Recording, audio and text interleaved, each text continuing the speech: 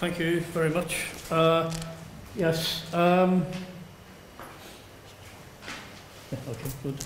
Right, yes, thanks. Yeah, this is, in contrast, this is a very descriptive paper, and basically it's looking at another aspect of labour market experience from the indicators available in the labour force survey. The less well known is the data published in the M16 publication, which is under and over employment rates. There was a paper published in 2010 which explained how these were calculated from the LFS variables we'll come to later. These are a measure of how people work more or less than they desire. They're only published by ONS in terms of headline totals from 2002 for every quarter from every 2002 onwards, but it is possible to produce more detailed information from the LFS using by applying the code that ONS provided to me, for which they used for calculating these variables, and that's what I'm sort of going to present. So the idea is to produce a richer picture of the labour market, try and see if they can use a richer picture of the labour market and show which the differences in labour market inclusion for another aspect of labour market inclusion for different sections of the population. This slide just provides the background to the paper in terms of overall labour market participation rates. So this shows the differences by sex, between men and women in terms of participation in the labour force. So the top chart is the participation rates by men and female in the labour market. So a slow increase in participation for women in the labour market, a slow increase in the overall employment economic activity rate, and the effect of the decline in unemployment rates after from 1992 onwards until the financial crisis and then COVID. The employment rate, I should say, not the unemployment rate. Labour market differentials have been narrowed between men and women have been narrowing over that period as female economic participation rates increase and female employment rates increase. In contrast, the unemployment rates for women were lower than men, but they have increased over time. So the convergence in unemployment rates has been to the disadvantage of women.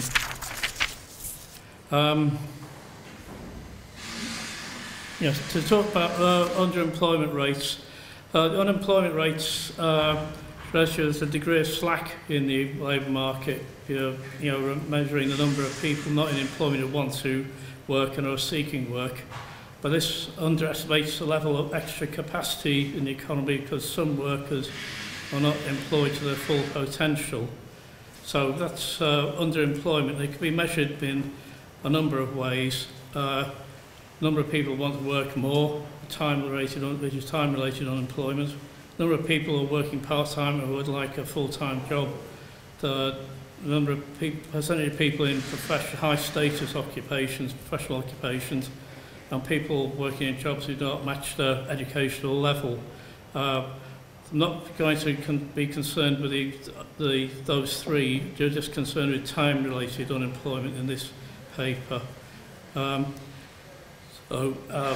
I say, the indicators are generated using data from the LFS for January for the quarter, January to March 2002 quarter onwards until the same quarter of this year.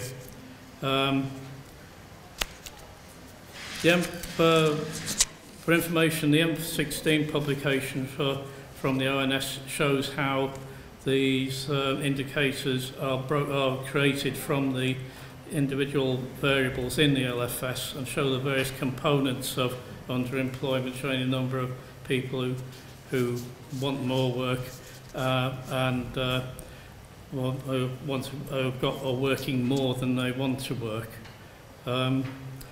So the number of unemployed was 2.3 million in January to March 2002, or 6.8% of all those employed.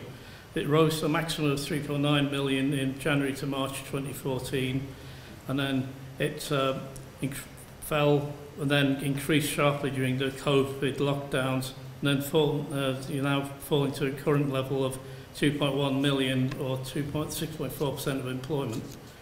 In contrast, overemployment is more constant. It's varied around 10% of those in employment throughout the period, but was lowest in the period when unemployment was highest. 11.9 million in January to March 2002, and 9.7 million, or 8.4% of those employed in the January to March 2024.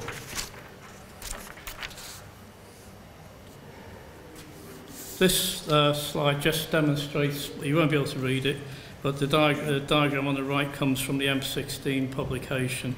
So it gives you the numbers of people in each component of the calculation.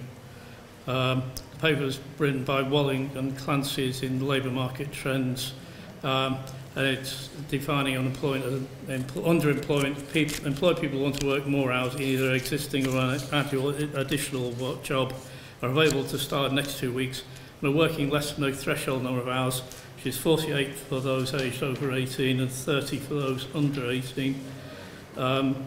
The variables used to operationalise this were UNDEMP, UNDST, TOT hours, and UND hours. So, as I said, that 2.8 million were underemployed in January to March 2024, and 9.8 million overemployed in January to March 2024, using that calculation. And this just shows how these two measures have changed over time. The top line is overemployment, the bottom line is underemployment. As I said, the underemployment basically increased throughout the 2010s and was high after the financial crisis, remained high through most of the 2010s, then started to decline towards the later 2010s, and then shot up again during the COVID lockdown period, and has then since fallen back again. The two diagrams on the right sort of show, the top one shows how the underemployment rate relates to the unemployment rate. So it shows this is a line drawn from successive quarters from January to March 2002 to January to March 2024, showing that there's basically a positive relationship with a slightly different trend in the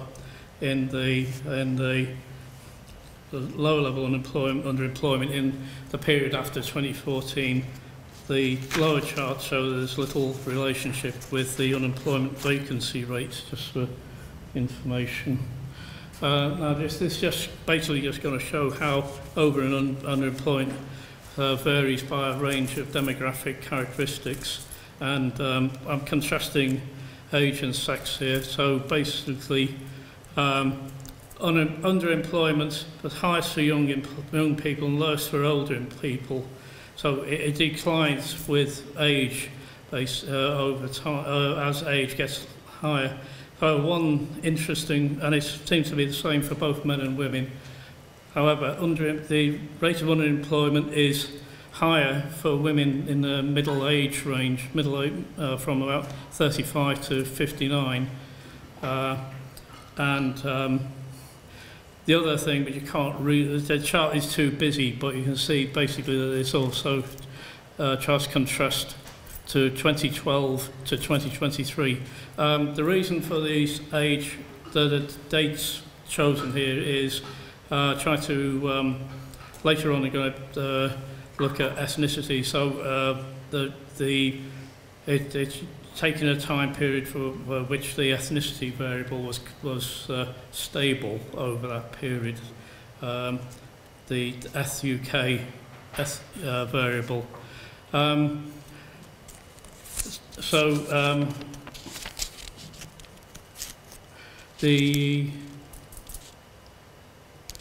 Overemployment, in contrast to underemployment, the rate of percentage of people overemployed working more hours than they want to increases with age until they reach about retirement age, and then it falls off again. It's a small, there is a slight difference in gender by sex, and again the difference by sex is higher in the middle age range, and there's the overemployment is slightly lower in the 2024 than in 2023, sorry, than in 2012. Next one is just looking at a quick summary of geographical variations by broad region of the UK. Highest rates of unemployment. The underemployment fell in all parts of the UK. London experienced the highest rate of underemployment, especially during the low COVID lockdowns. Lowest rates were in southern and eastern England for most of the period. The Midlands experienced the lowest rate during COVID period. Overemployment increased in the lower diagram. Rate of overemployment, in contrast, increased in most parts of the UK, and it was highest in the southern and eastern England and the Midlands. Hang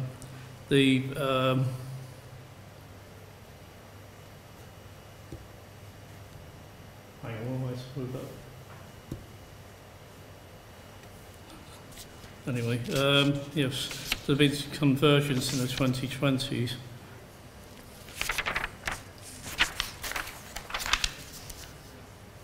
By ethnicity, this uses the SUK variable to compare underemployment and overemployment by ethnic groups. Again, it compares males and females in 2012 and 2023. The percentage of unemployed was higher for men than women in most ethnic groups, and was highest for Bangladeshi, other Asian and black people. In 2023, black and Pakistani people displayed the highest rates. So this is a demonstration of how the unemployment rate can be used to supplement measures like economic activity rate and unemployment rate to indicate labour market exclusion by ethnic group. So, for example, it shows the ability of people to access the amount of work they want to, the variation by ethnic group. So the percentage overemployed, in contrast, was highest for Chinese, other Asian and white people. The Chinese and white ethnic groups, women were more likely than men to be overemployed. And this increased between 2012 and 2023 for Chinese women, but not for Indian and black women. Moving on to educational, right, okay, I should be finished. Highest educational qualifications. On the percentage underemployed is highest for people with other, including foreign educational qualifications, lowest for those with degrees or better as the highest education. Those with no qualifications are in the middle of the range. Decline in percentage underemployed over the period was smallest for those with degrees and higher education qualifications. Percentage overemployed, in contrast, is highest for those with the best educational qualifications. And so it was increasing during the 2010s before falling off. there's some convergence in rates by the end of the period, largely due to the falling percentages of the best qualified. Just move on to 9 occupation. Just contrasting by occupation groups. Underemployment rates seem to vary with the hierarchy of occupation, standard hierarchy of occupations being lowest for the SOC 1 to 3, SOC 1 to 4, the highest for the sales, customer service and elementary occupations. The underemployment rate was more than 5 times higher in lower status occupations and higher status occupations in 2012, but that differential narrowed slightly by 2023. The percentage over-occupied, in contrast, was highest for higher status occupations and lowest for elementary and sales and customer service occupations. So, that is people like working longer hours than they desire. Overemployment is markedly higher for women than men, for managers and directors in 2012, and other. So just another associate professional, administrative and secretarial and sales and customer service occupations. So just to conclude, the concept of over and under employment provide an additional perspective on inclusion into the labour market for different sections of the population. Using this code from Owen, you can apply that to the microdata from the LFS to look at different sections of the population. Together with unemployment and economic activity, they're used to see the extent to which people from different sections of the population can access the type of amount of work they want to do, whether they're less than or more than. So unable to get the work they want to do, or maybe over-exploited. So it's similar to the unemployment rates and the labour participation rates, but they add sort of richness to the explanation. So I would say that unemployment rates then can understate the deficit or advantage experienced by a section of the population. Overemployment is a more complex indicator which reveals different patterns by section of the labour force. It could be voluntary, but it could also represent lower productivity in work, or the need to work low wages, representing the necessity to work longer hours to achieve the desired level of income. And that's the end. Okay.